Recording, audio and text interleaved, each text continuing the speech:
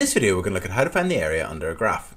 At GCSE level, to find the area under a graph, we consider the region beneath the graph and we consider what shapes make it up, whether it's rectangles, triangles, trapezia, and we find the areas of those and add them all up. If the graph is a straight line graph, we'll be able to find the exact area. If there's any curves involved, what we find will be an estimate of the area. Just before we carry on, obviously we need to know how to find the area of these shapes. Rectangles, obviously length times width. Triangle, half the base times the height, and trapezium, I just want to have a look at it quickly. The area for trapezium is half a plus b, which is the two parallel sides added together, and then times by the height. So in other words, to find the area for trapezium, you add together the two parallel sides, half it, and times by the height. Now, one thing to note is whenever we find the area under a graph, quite often these trapezia will be on their side like so, okay? And what we'll be doing is we'll be adding together the two parallel sides, which would be the two vertical lines. We'll be halving that and then timesing it by the height or the distance between those two parallel lines, okay? So let's have a look at our first example. Our first example says, here's a graph of y equals 4 minus x squared. And the question says, calculate an estimate for the area bound between the x-axis and the curve. And I've marked that with the letter R. And we're to use 4 equal size strips. Now, since the graph goes from minus 2 to 2, well, that's going to go minus 2, 1, 0, sorry, minus 2, minus 1, 0, 1, 2. It's going to be split quite nicely into 4 regions, okay? You've got region 1, 2, 3 and 4, and I've done that by just drawing vertical lines up at minus 1, 0 and 1, and then you've got the 4 regions. Now it's quite difficult to find the areas of these regions because this isn't quite a triangle, it's got a curve. Obviously this is a curve as well. So what we're actually going to do is we're going to consider them as triangles and trapezia. So here you've got triangle 1, trapezium 2, trapezium 3 and triangle 4, and if we find the areas of these 4 different shapes, we'll get an area which is pretty close to the area of the whole region underneath the curve. You can see we're leaving out tiny bits, but this is as close as we can get at GCSE level. So what we're going to do is we're going to find the areas of triangle 1, trapezium 2, trapezium 3 and triangle 4. Okay, so first of all, let's consider triangle 1. Now just remember that because the trapezia, each trapezium has the two parallel sides, and we're going to call this distance between them the height. I'm going to call this distance of each triangle the height, this distance the height, and this distance the height, and I'm going to call that the base and that the base. In other words, I'm going to sort of turn my head sidewards and look at the triangles and work out the area that way, okay, just so that I'm using the same value for h, the height, for each of the 4 strips. Okay, so triangle 1. So the area of the triangle is half the base times the height.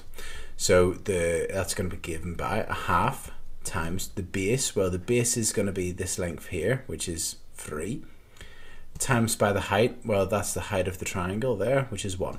A half times 3 times 1 will give us 1.5. Trapezium 2 now. So to find the area of trapezium 2, we're going to use the formula half bracket a plus b times height, or the distance between the two parallel sides. So we're going to do a half bracket.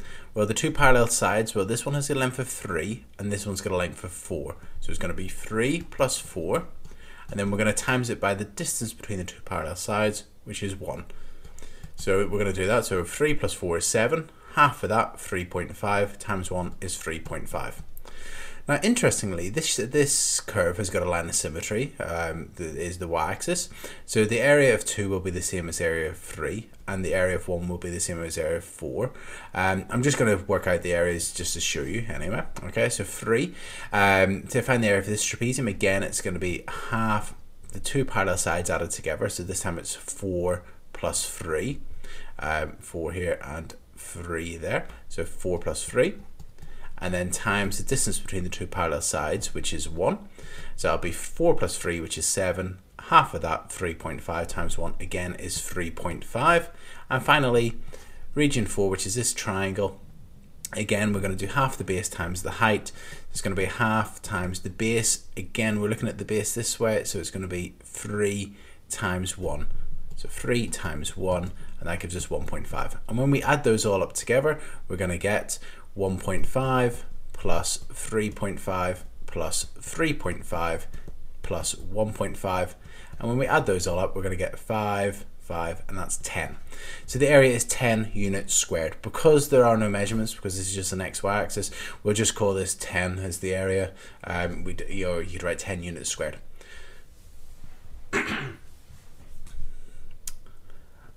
Okay, let's have a look at example 2. So example 2 says, below is a speed time graph of a car over 10 seconds. Part A, work out an estimate for the distance travelled by the car in the first 9 seconds. And we're to use 3 equal width strips, or 3 strips of equal width. And then we're going to answer, is the answer to A an overestimate or an underestimate of the actual distance travelled? Now, one thing to note is that this is a speed time graph. And if you've got a speed time graph, if you find the area underneath the curve or the lines that are there, that will give you the distance travelled. The reason is, if you were to find, for instance, if we had a rectangle, just say here, and we were to do 2 times whatever the height would be, just say 10, to get that area, we're timesing the time by the speed, and just remember that distance equals speed times time.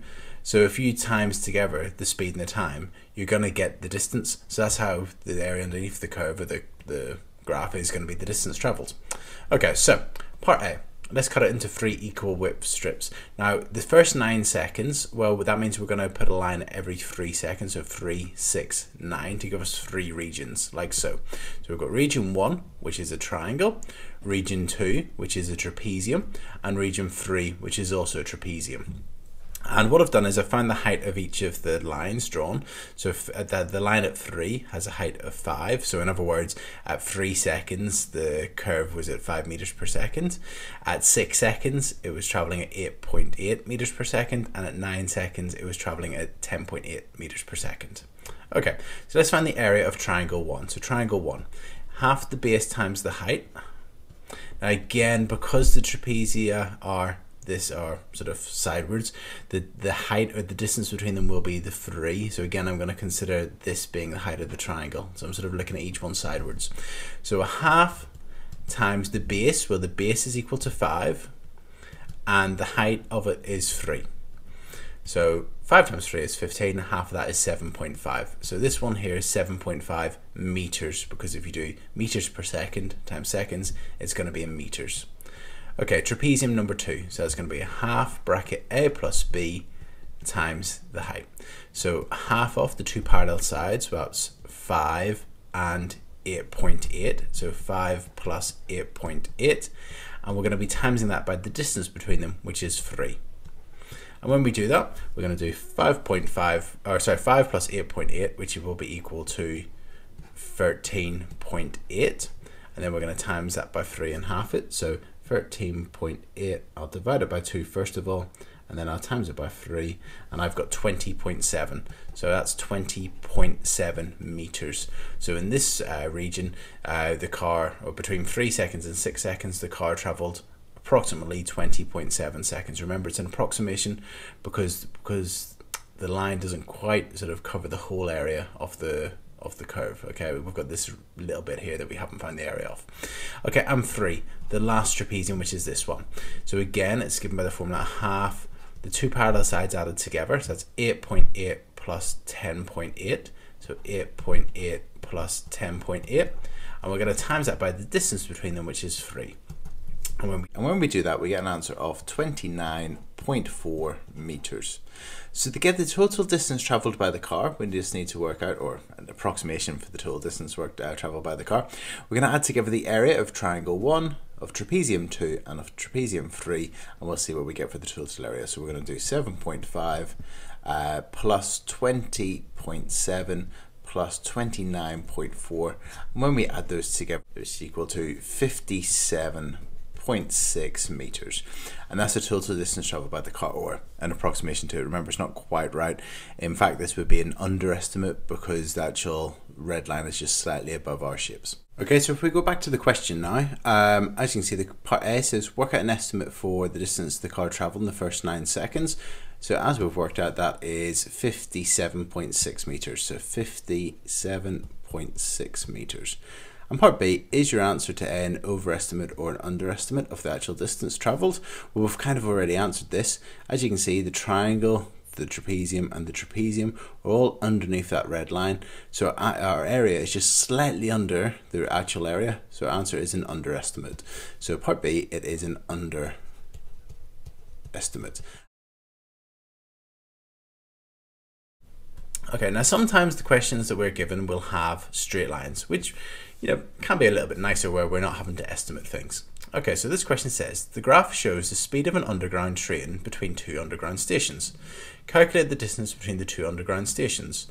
So here we've got the speed, and it sets off from 0 meters per second, and after 30 seconds reaches speed of 40 meters per second.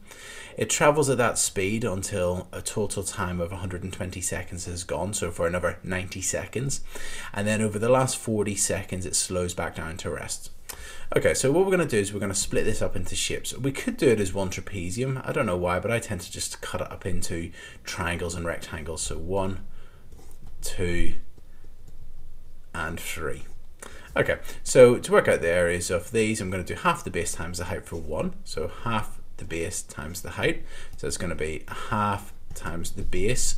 Again, I'm going to consider this to be the, well, actually, it wouldn't really matter because I've got no trapezium, so it doesn't really matter. So I'm going to do 30 times 40 and half it. So that's going to give us 600 meters for the for region 1. For the next part of the journey, from 30 seconds to 90 seconds, well that means, from 30 seconds to 120 seconds, well that means it's 90 seconds in total there for that section of the journey. And so we're going to do length times width, so it's going to be 90 times 40, and that will give us 3,600 meters. And our last section of the journey is this triangle, and it's obviously a half the base times the height.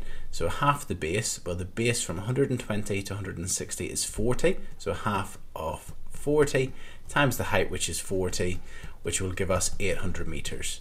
And then we just need to add them up to get the total distance travelled. So it's going to be 600 plus 3,600 plus 800, which is going to give us 4,200, 5,000 meters.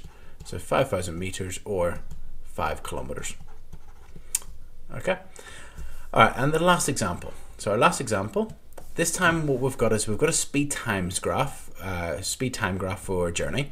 But rather than tell us the speed, we've got the speed given as y, and it tells us that the car journey lasts 200 seconds. Well, we can see that from the graph, and it tells us the total distance travelled. So the total distance travelled is 3.12 kilometers. And we've got to work out the value of y. So what I'm going to do again is I'm going to split this up into the triangles and the rectangles. So we've got 1, 2, and 3. And we're going to find the areas of these three and get them in terms of y to begin with. So, before we begin also, we know the distance is 3.12 kilometers. I'm going to change that into meters as 3,120 meters just because it's the speeds given in meters per second. Okay, firstly, region 1. Well, again, it's a triangle, so it's going to be half the base times the height. So half the base, well, the base is 120, so it's going to be half times 120 times the height, which is y. Half of 120 is 60, so the area of this section is 60y. Part 2. We're going to work out the area of this rectangle. Well, this rectangle is 40 across, and it has got a height of y, so it's 40 times y, so 40 times y will give us 40y is the distance travelled here. And finally, to find the distance travelled in the last part of the journey, again, we're going to use the area of a triangle, so half the base times the height, so it's going to be half the base, so half times 40 and times the height, which is y, so y. So that's going to give us 20y when we work that out. So if we add all those up, we'll get the total distance travelled, because the total distance travelled is the area under this graph. So we're going to do 60y plus 40y plus 20y. And that total distance travelled equals 3,120 meters. So when we add that up, we get 120y, and that equals 3,120. And when we do 3,120 divided by 120, we get that's equal y equals 26. So this speed, this maximum speed travelled by the car is 26 meters per second, and that's what y equals. Y equals 26 meters per second, and that's it. So it's just to recap, to find the area under a curve, we may have to estimate it by using strips and cutting it up and working out the areas of each of those and adding them up. Or if it's a straight line one, we might just have to work it out of, split it up into the rectangles and triangles and trapezia and work out the areas of those. And another thing that the area under a speed time graph will be the distance travelled.